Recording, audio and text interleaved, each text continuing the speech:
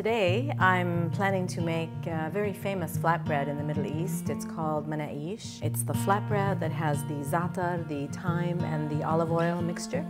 And I'm also going to make a variation with cheese. So the very first thing I do is make the dough. And the dough is very, very simple. It couldn't be any easier. I'm going to start with flour, of course, all-purpose flour. Rings come off first. And I'm going to put in this recipe, about 3½ cups of flour. On top of my flour, I put in about a tablespoon of sugar, a sprinkle of salt. I also put in my teaspoon of instant yeast. So this is the kind that you don't have to proof in water. It'll work when the liquid touches it. And then I'm going to just mix it up before I add my liquid ingredients. Then I drizzle in some beautiful olive oil, approximately 2 tablespoons. The remaining liquid is the water, and that's about 1½ cups of water.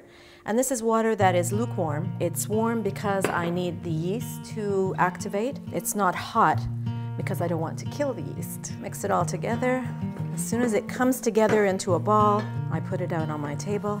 And now I'm going to a little bit of flour and turn out the dough. And then I just I'm kneading the dough, I'm folding it over itself. And this is an important step because the dough needs to, or I should say the protein and the gluten inside needs to be awakened, and then we put it aside to rise.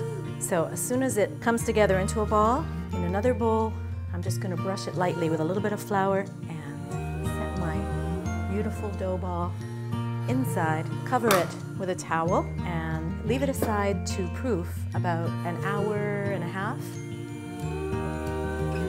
That's it. Well, an hour and a half later, and my dough is ready.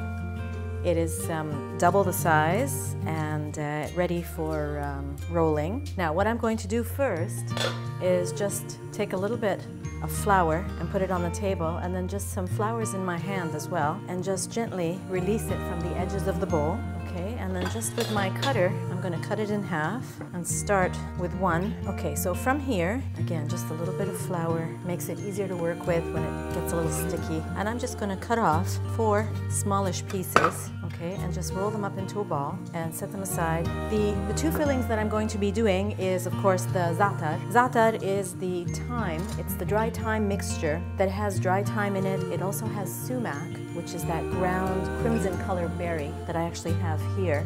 That's part of the mixture. So I'm just going to put that in there, the zaatar, and then I'm going to add to it olive oil. And what I'm trying to do here with this is to make a paste. So I'm just going to mix it up till I have a creamy consistency.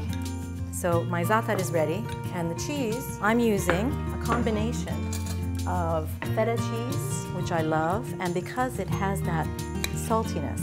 So for the stretchiness, I'm going to add a little bit of mozzarella cheese that's been shredded as well. So this plus this are going to complement each other. And then I also add a herb, and this is oregano, or it's dry oregano. Before I start, I'm going to put a little bit of oil on my baking pan. I'll start by taking one of the balls, and just with my finger, I'm going to pat it down just a little bit with the rolling pin. Again, if there's any stickiness, flour will do the trick.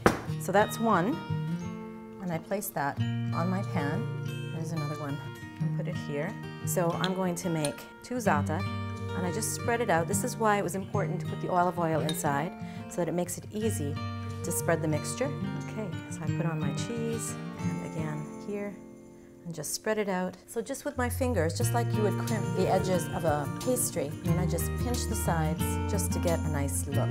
My oven is already heated. It's at 200 Celsius. It takes about 5 to 10 minutes depending on your oven. So I'm taking it to the oven now.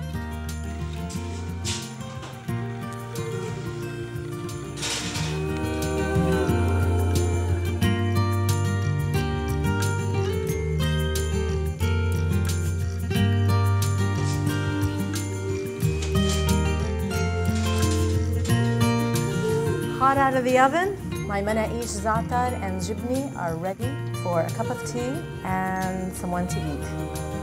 And that'll be me.